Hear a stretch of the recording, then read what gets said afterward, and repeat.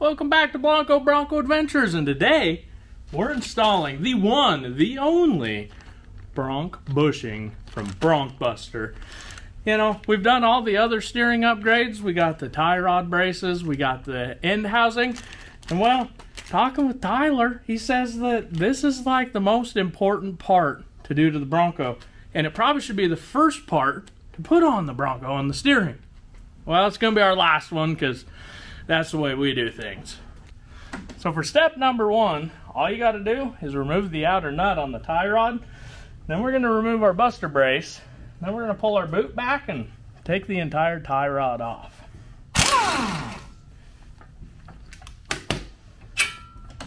So now, track down some Allen wrenches and get that buster brace out of the way.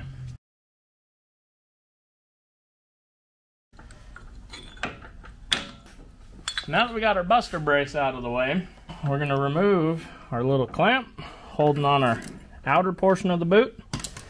Then you're going to take a flat blade screwdriver. You're going to stick it in right on the lip of the clamp that's already in there.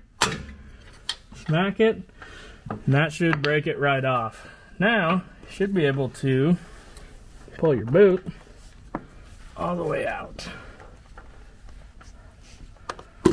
Just like so. So when we stuck that in there, that's what we did. So we just put our flathead right there, and it pops that off. We're going to replace that with a hose clamp. Don't worry, it's going to be better. Now, we got to just simply remove our tie rod. Take your wrench. This should be fairly tight. Once you get it broke loose, it should just spin right off. Just like that. Now you got a tie rod. So now that we've got the tie rod removed, we need to turn the steering wheel all the way passenger. The reason for that is right now there is a little plastic piece in there from the factory that we've got to extract out of there.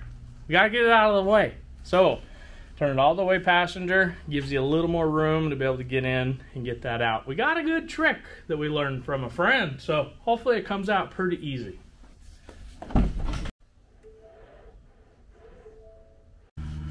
So when we were down in Texas, our good friend Frank with a lifted Bronco, you know who you are, we replaced your coil over, you know, that was a great time. He taught us that anytime you're doing a bushing, you just simply screw a screw into the factory plastic piece that's already there.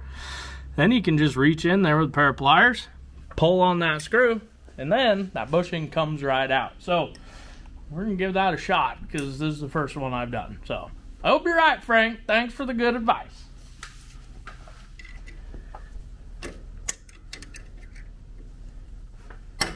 Just like that.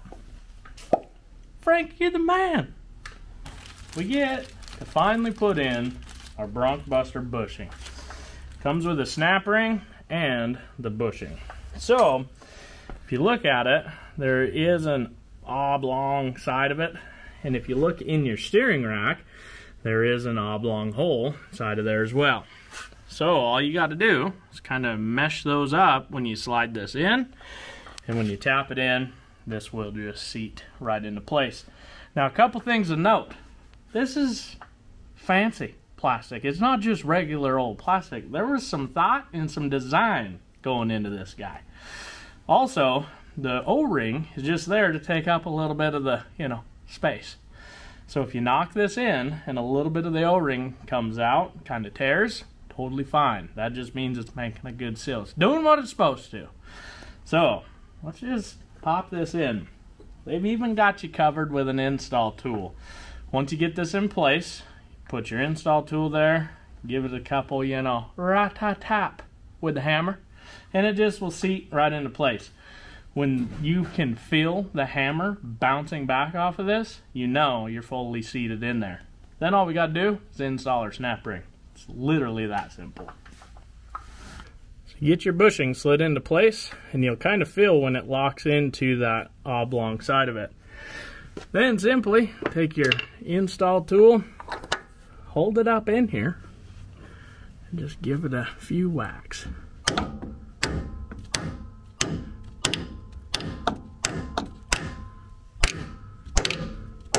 And that, when you hear that sound change, you know you're all the way seated in there. Just like that. See how we got just a fine little strand off that O-ring? That's normal. That's okay. Now, all we got to do is put our snap ring into place and then use our install tool to tap it in also.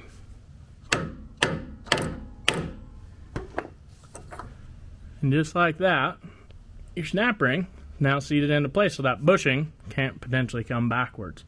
Now, all we got to do is simply just put our tie rod back on and put the Bronco back together. It's literally that easy. First, we're going to turn all the way driver. Now that we've got our tie rod tightened back on, take your provided hose clamp, throw it over this, then don't forget to put your Buster brace back on, because with the Buster brace, the bushing, and the housing, we got the ultimate steering package. You can find these parts on BroncBusterTX.com or NexGen Bronco Parts and Accessories. So, I'm going to grab the Buster brace and get all this tightened up, and we're making progress here. So now that we've got the ultimate steering package on the Bronco, just gets my brain going of buy quality parts. You know, if you just go with the cheap brand, well, are you rich? Because the only people, in my opinion, that can afford to buy cheap parts are people that have a disposable income that can replace those parts and, you know, do it again. But for guys like me, I'm going to invest my hard-earned money in quality parts the first time. That way, I don't have to worry about replacing them that second or third time. You do it right, BroncBuster's got you covered. Go check them out. They do some pretty cool stuff. Tyler is willing to roll his Bronco to make better parts. Get off the couch and go create an adventure. See you next time. BroncBuster Broncos.